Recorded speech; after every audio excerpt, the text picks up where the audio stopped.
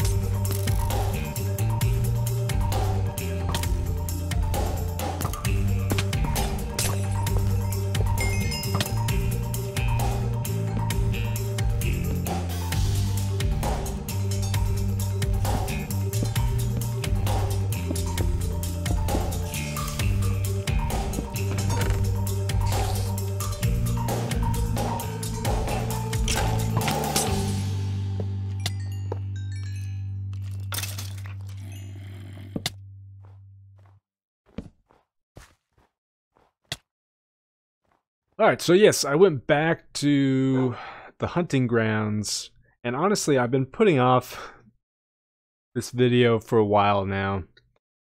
And it's because I just hate that area, man. Whenever I went back there and died, that horrible, horrible death, I just couldn't bring myself to go back. And really what it is it's a combination of trying to record and commentate while doing it. And I was like, well, why don't I just do a montage of the area instead, so that allowed us to continue on in the series. And we have now Emerald Block number 6. I also went back to Ninja Academy. Yeah. But we did get another upgrade block, so that's fantastic. Yeah, I went back to Ninja Academy looking for emeralds, because Zunar pointed out that I had missed a couple. And I searched like the ending area quite a bit, and I couldn't find any, and I was like, okay, maybe it's at like the start of the area, although I didn't think it was that long. And then I found the obstacle course thing, the little timed obstacle course that we have to make it through. And so we're gonna go do that this episode before heading back to the hunting grounds to actually find the wool. But that is the plan. We don't want any of that. I think Adrenaline Rush is pretty good. After killing a mob.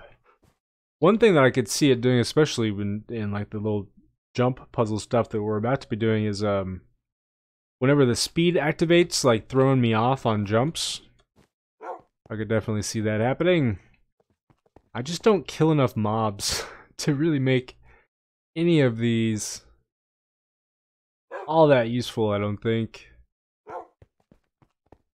But yeah, we'll go with Adrenaline Rush, I suppose. Yeah.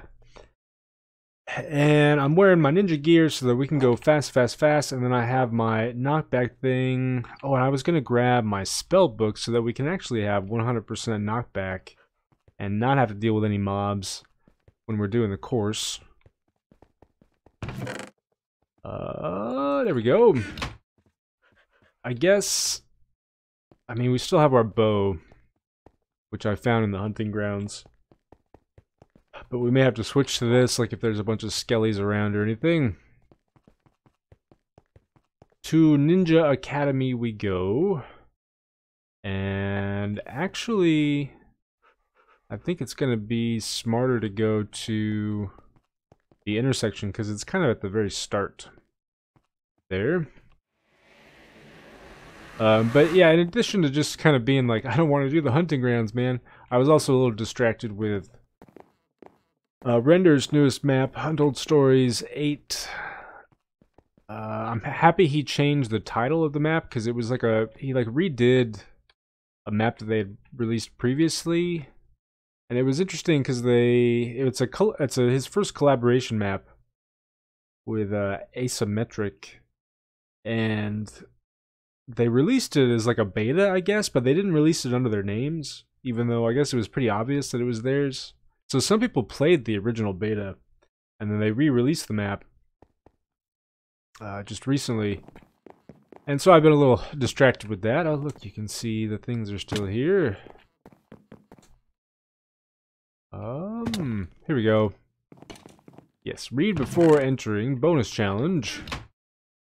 Dear Young Ninja, this is a small bonus challenge aimed at improving your jumping skills. You only have a few minutes to complete the challenge and grab the loot. The timer will start as soon as you enter the area behind the glass door. If you are too slow, the precious loot will be destroyed by a massive explosion. I will be waiting for you in the final chamber, so be prepared for a little fight. Don't worry, I will go easy on you, and don't be afraid to strike back. This decaying body is only a temporary vessel for my immortal soul. I must have gone in here, yeah? Okay, yes. Yes, been there, done that. But yeah, I guess, let's do it. I just remember that it's kind of like a parkour course, right? I don't really... Okay, yeah, we definitely need to stick to our items here, or else things could end badly. I should have taken some speed, huh? Maybe to help out a little bit with the jumps and stuff. I do have... No, I don't have any ender pearls, you guys. 0 of the ender pearls. Oh my gosh. Oh, that's mean. Oh, well, there goes that. Okay. You know what? We're just gonna run now as fast as we can to the very end. Because trying to get back up to actually complete the course as intended is just gonna waste time. I have a feeling. Which is unfortunate. I would actually like to try to... I don't think I did it the very first time, at least. I could be wrong about that, I suppose. Go, go, go, run, jump, run, jump. Got it, got it, got it, got it. I don't really need anything else, I don't think. Is he still following us? No, he's not. It's gonna blow up here soon, though, right? Or does that, like, end it? I wonder. Maybe that ends the timer? I hope we don't explode. Go ahead and grab gold, and we teleport back. Yeah, you know, I believe that there was a map created not too long ago called, like, Time Legends, I want to say. That I think has, like, time dungeons in it. That's always been something that I thought would be interesting. Basically a map made for speedrunners. Because this was a long time ago, and I think it's before I really got too involved with the CTMC. I got involved with these blind speedruns.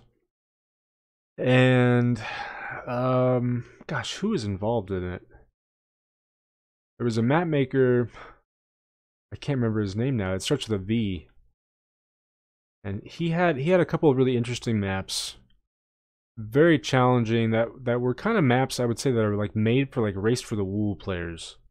But they're very obstacle course type maps. And actually, I find that I really love those maps. It gives us 7. What does this have? Oh, yes. Oh, yes, don't mind if I do. And we should actually switch back to our other gear now, I think. So let's head back to the intersection. So, yeah, it was like these blind speedruns, and we only ever did like 3 of them, I think.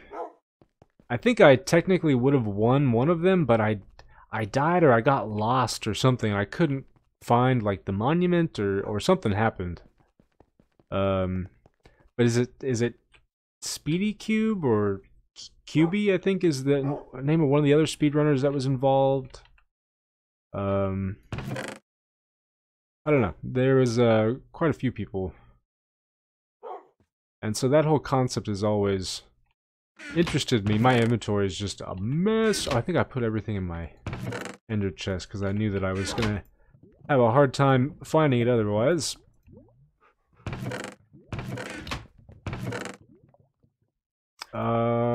Yeah. I think that we are basically good to go at this point. We need to head... Oh, I need to grab the treasure maps. And we need to figure out the map here, because I think we got to add... So the first 3 digits of their sum are the negative x coordinate. Okay, let me get a pencil and paper and stuff real quick. Alright, so the coordinates I got are negative 400, negative 923. So this direction. Oh man, I'm sad now that I'm not all jumpy jump. You know, I think I would like this area a lot more if... Is it like on the other side there? Negative 400, 923. Yeah, I think I would like this area a lot more if it didn't have the dogs with the potions, because they're just so inconsistent, and trying to hit them and stuff is just a pain, just a big pain. But otherwise, I really like the general idea behind this. 923. Right next to the creeper, huh?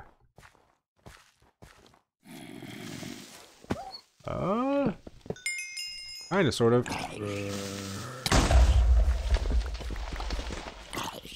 I hope I did my arithmetic correct. It said underneath the gravel, right?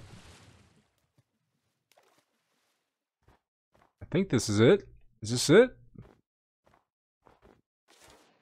Oh man, I got all scared thinking that this is not it. But it is it. Oh my gosh. You have killed my people, you never take my treasure. Oh, it's the Dwarven Commander. He's just a little guy. Look at his pretty clothes too. So lovely. The diamond it's so bright and like turquoise. Kind of funny actually. I don't think I have. Oh man, I kind of forgot about you guys. I don't think I have any smite, do I? I don't think so. Alright, and the Dwarven Commander has been killed. Probably kill a wolf here.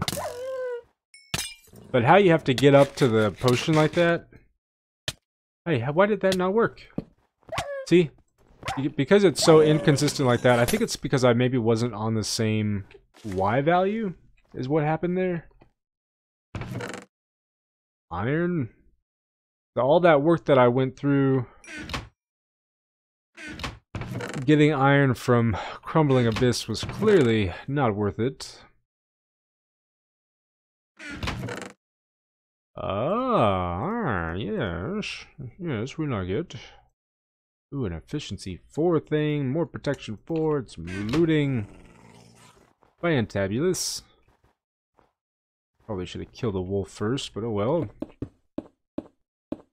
Alright, so next up is Trinity Caves then, I believe. But that'll probably have to wait for next episode for now. Let us simply return back to the monument to get the wool where it needs to be. Jump! I will be so happy if I never ever have to return to that place ever again. I think I got most, if not all, the emeralds out of there. Oddly enough, I found like 3 or 4 emeralds kind of all in like one little area. Like whenever you enter, kind of off to like the right hand side. In chests, all very close to one another. What are we doing? I didn't grab the wool. I didn't grab the wool. I didn't grab the wool. What was I saying about hoping I would never ever have to return there ever again? Gosh dang it. Well, I'm not doing that right now. Alright you guys, that's going to be it for me for today. Thanks for watching everybody. Hope you enjoyed, and I will see you next time.